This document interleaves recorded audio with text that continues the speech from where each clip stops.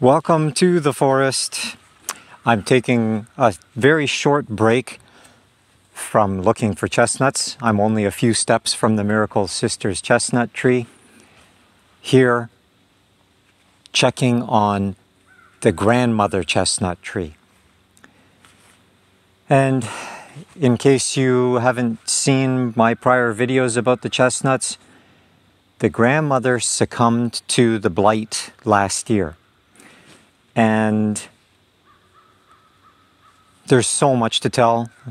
Look at I don't even know which one it was. There will be several videos. Just look through the playlist and you'll be able to find stuff from several years going all the way back to last year.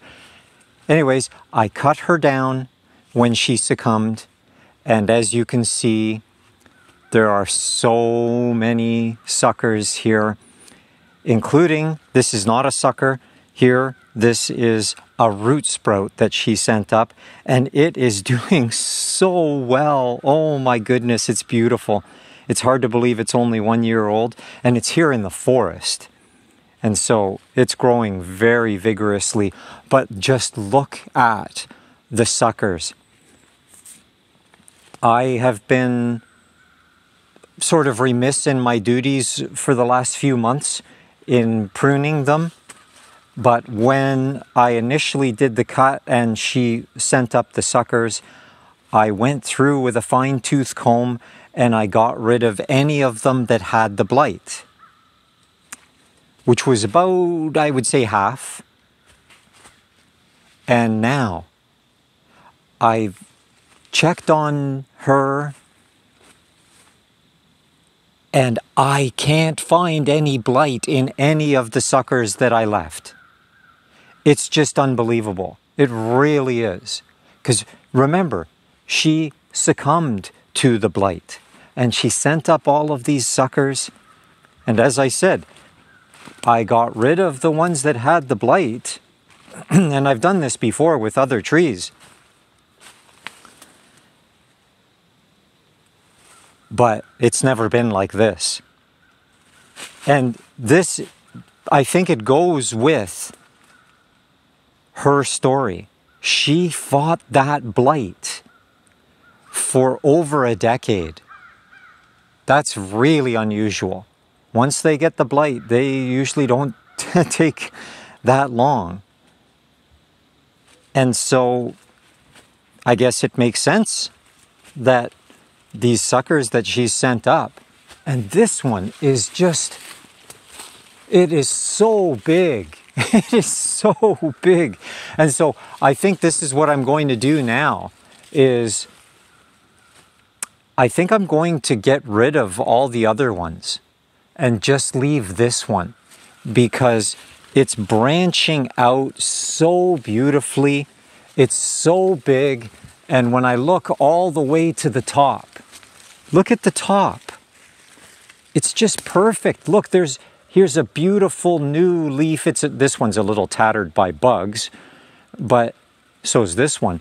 But the newest leaf here, it's so bright green. Can you see that beautiful color? That's the color of new growth. This is a new leaf. And there's beautiful buds here. And one is breaking right at the tip, so another leaf is about to form. This is just incredible. It's October. And to see this growth, this has just been such a season. Anyways, I wanted to show you this. I came here to do more pruning. But I was expecting to be getting rid of ones that had the blight. And I can't find any. There's just no blight to be found. None of these have any blight. And some of them have even been damaged from falling debris. We're standing underneath a couple of giant trees here, and they sometimes drop dead branches and whatnot, and it'll hit the tree. And so when an American chestnut, well, any chestnut really, but we're talking about American chestnut here, whenever there's any kind of damage to the skin, That's an entry point for the blight because the blight is airborne. And here's some serious damage to this one here, and there's no blight.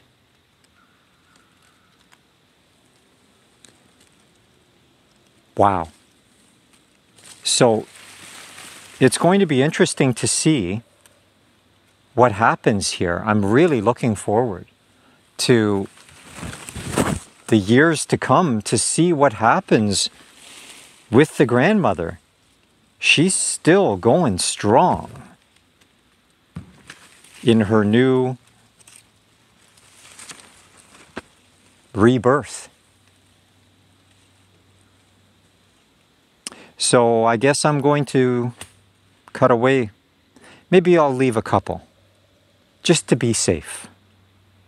Okay, so I've finished, I think, all I'm going to be cutting.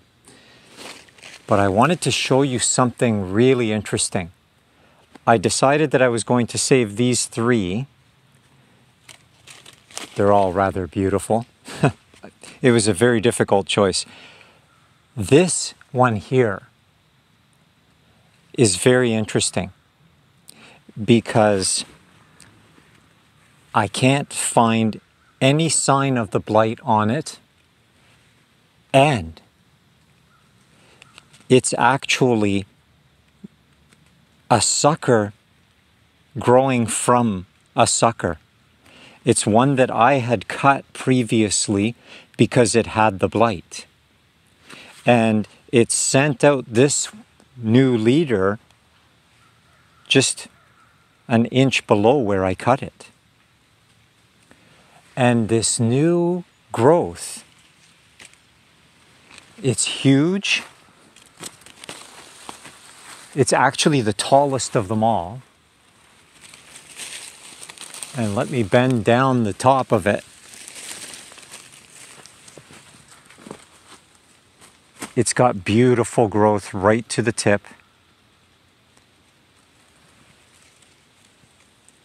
The terminal bud looks great.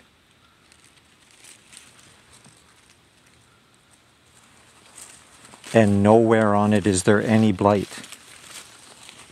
None. Even though it's at least 10 feet tall now. There's just no blight. It's perfect. Even though it's a sucker that was infested with the blight, which is why I cut it last year. So I was going to cut this for 2 reasons. First of all, because it's growing in this direction where it's going to be shading, competing for sunlight with this beautiful root sprout from her. This has the highest priority of everything. Nothing here matters as much as this. But I wanted this to just be an experiment to see what happens with her suckers. I didn't expect to have this kind of success. This is astonishing. So I was going to cut this anyways because it's competing with the root sprout. And then once I cleared all of this away, that's when I saw that this is a sucker from the sucker that I had eliminated because of the blight on it. Wow. She has so much power. She has so much resistance to the blight. It's like she's supercharging these suckers. And it's really interesting because this very large, long dead sucker that was a couple of inches across died from the blight long ago. And this is another failed one here that was leaning over, and I just snapped it. this, look at it, it's long, long gone. And so she's been making suckers that died from the blight for years. Many, many years. And it seems that, I don't know. We'll just have to wait and see what happens, but this is a very encouraging sign. I'm just amazed. I'm amazed at this. This is really beautiful.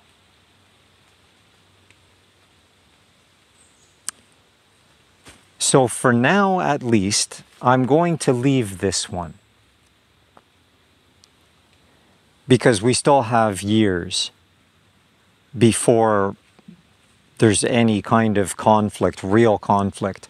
And if this continues to be healthy, especially if it's the only one of these that turns out to be able to grow and grow and grow years from now without any blight, then I'll just have to prune it. For example, this branch right here that's leaning in that direction. So I could just, plus perhaps what I can do right now is just encourage this to grow in this direction. Tie it, stake it, etc. But for now, we'll just leave it like this.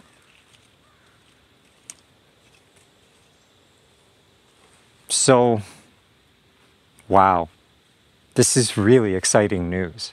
I'm thrilled by this. I'm really excited. Beautiful things just keep happening. Letting nature take its course and providing a very soft touch, a gentle helping hand, which in my case here was with a chainsaw. But there's something to be said for this, and this goes along with recent videos that I made about the persimmons and doing this, and the chestnut that was crushed by the falling maple. Doing this extreme cutting to give the signal to the tree that it's time to get serious about the suckers or the root sprouts. And that, there you go, that may be the difference between the failure with these earlier ones. This is interesting. This is very interesting because I just realized that this one is doing the same thing. This is a branch. This made a fork. This part I cut last year because it had the blight, because I can still see the brown on it. It's decaying now. But as I moved it, I realized, look at this. This one is connected to it as well. It made a branch right at the bottom there. So this is another one. Both of these are actually offshoots from aborted ones that I had cut because of the blight. And the new offshoots in both cases, again, there's absolutely no blight on this. None. Zero. It's just perfect. Wow. Wow. Wow.